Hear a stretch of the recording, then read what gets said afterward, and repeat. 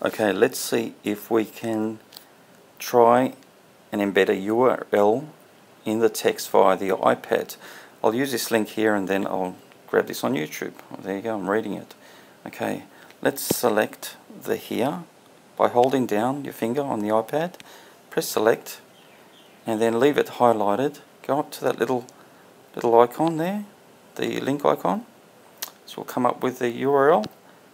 Just tap that, hold it down, paste the link that you have via URL or your photo bucket little app. Close the keyboard on the bottom. Let's minimize this a bit. Press OK, and it should be there. It's already highlighted, see, and then we submit the reply, and then we'll do a small test, and then I'll try and put this on YouTube and also add it here. So now we click the here, and there